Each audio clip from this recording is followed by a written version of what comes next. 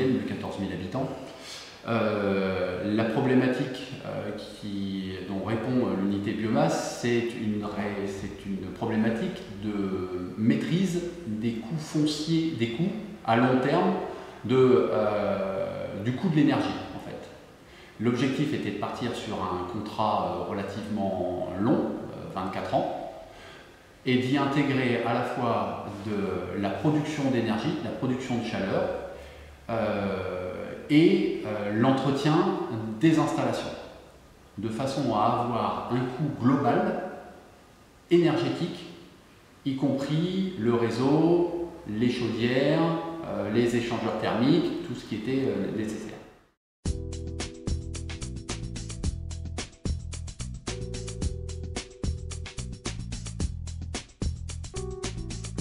Ce projet a été initié en 2010 et a mis un certain nombre d'années à sortir, vu sa complexité. C'est un projet transversal qui nécessitait l'adhésion d'un grand nombre. La mise en œuvre des travaux s'est faite sur 2010 et sur 2014 sous la forme de deux tranches. Aujourd'hui,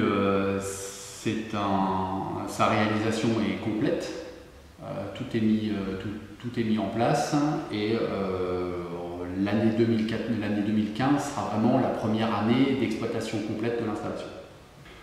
C'est un projet qui a nécessité de travailler, c'est un projet transversal qui couvre un certain nombre de concepts, à la fois de la production énergétique, à la fois de l'entretien de l'environnement, de la protection de l'environnement, de la diminution de la production de gaz à effet de serre.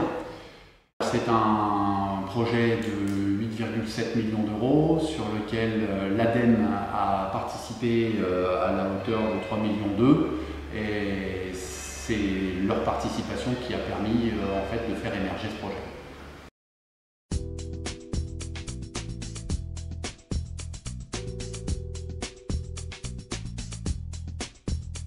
C'est une unité de biomasse qui représente 3,4 MW, sur lequel est associé 2 unités de gaz. Il y avait un équilibre financier à trouver entre l'investissement en gaz et l'investissement biomasse, et cet équilibre a été trouvé sur cette unité-là. Ça représente aujourd'hui une cinquantaine de sous-stations d'échangeurs thermiques. Ça représente 10 km de réseau de chauffage urbain. La commune de Châteaudun s'est attachée bien évidemment à privilégier dans un premier temps les équipements publics, donc les écoles, l'hôpital, tout ce qui consommait en fait les grosses consommations, puisque l'objectif est une réduction des coûts. Donc on a les écoles, les gymnases, l'hôpital, le logement social a été pris en compte pour pouvoir aussi diminuer les coûts. On a toutes les unités de cuisine centrale, etc. Tout ce qui consommait, en fait, tout ce qui avait une grosse consommation, la piscine, ont été rattachés à ce type de production d'énergie.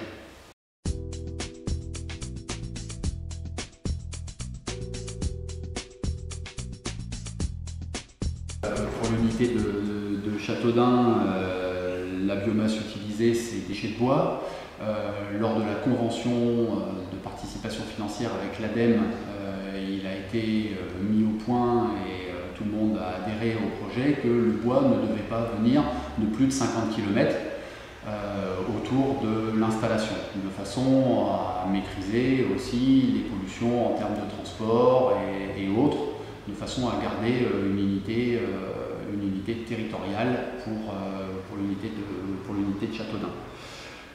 Pour l'approvisionnement, il est prévu aussi dans le contrat avec le délégataire que 10% des tonnages peuvent venir d'une plante qui s'appelle le Biomasscounts. Et comme Châteaudun a, comme d'autres communes de l'Eure-et-Loire, quelques problèmes en termes de qualité d'eau potable, en qualité d'eau brute, il paraissait intéressant d'orienter l'agriculture vers ce type de culture, la culture du Biomasscounts, parce que c'est une plante qui demande très peu d'intrants et qui pourrait donc participer aussi à l'amélioration de la qualité de l'eau potable.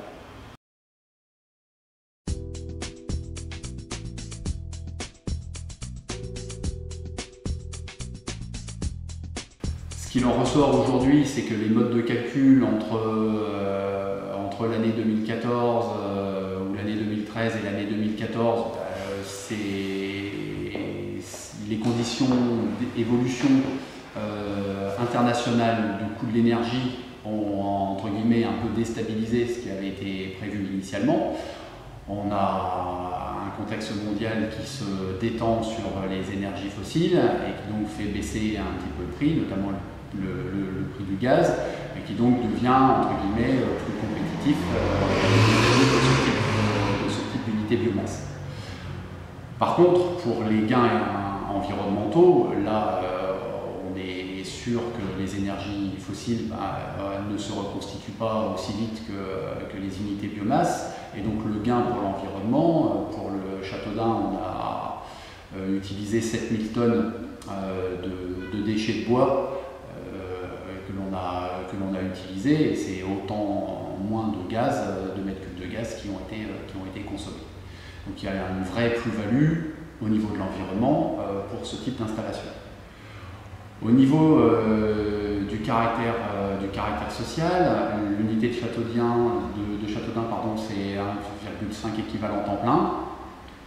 Ça a aussi nécessité pour la construction du bâtiment, pour l'installation du réseau de chaleur, un bon nombre d'entreprises, de maçons, de terrassiers pour pouvoir développer l'ensemble du réseau. Et ça a donc apporté sur le territoire une véritable dynamique économique.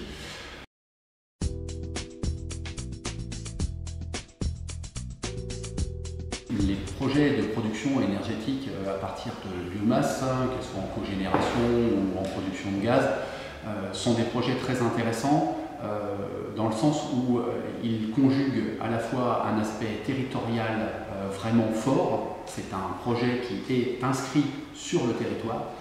L'énergie sera utilisée sur le territoire et généralement les déchets, etc. sont utilisés et viennent du territoire. Le côté le plus difficile à gérer, c'est une fois qu'on a le bon projet, qu'on le sent vraiment en rapport avec les différents objectifs, il faut impérativement qu'il soit en mode de gestion maîtrisé sous cette orientation-là, avec vraiment une volonté d'un contrat territorial, un projet pour le territoire, par le territoire.